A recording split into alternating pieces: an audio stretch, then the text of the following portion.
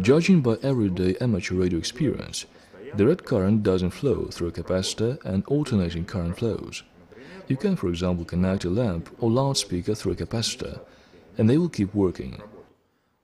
For understanding why it is so, we should examine capacitor assembly. A capacitor is two or more metallic sheets divided with dielectric material. This material is often a mica, air or ceramics, and other best insulators. It is natural that direct current cannot flow through such an insulator. But why does alternating current flow through it?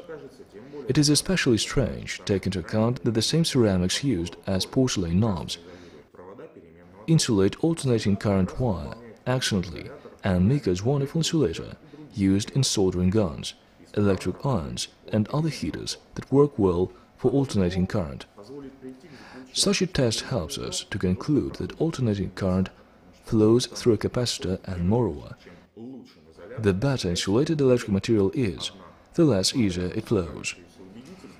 But in spite of seeming conclusiveness of such tests, electric current, nor constant neither alternating, doesn't flow through a capacitor. And how will a capacitor behave in a direct current circuit? Our electric pump will pump charges on one cover and pump charges onto the other cover. A different situation is in an alternating current circuit. In this circuit, a pump pumps electric charges, or on one side, either on the other side.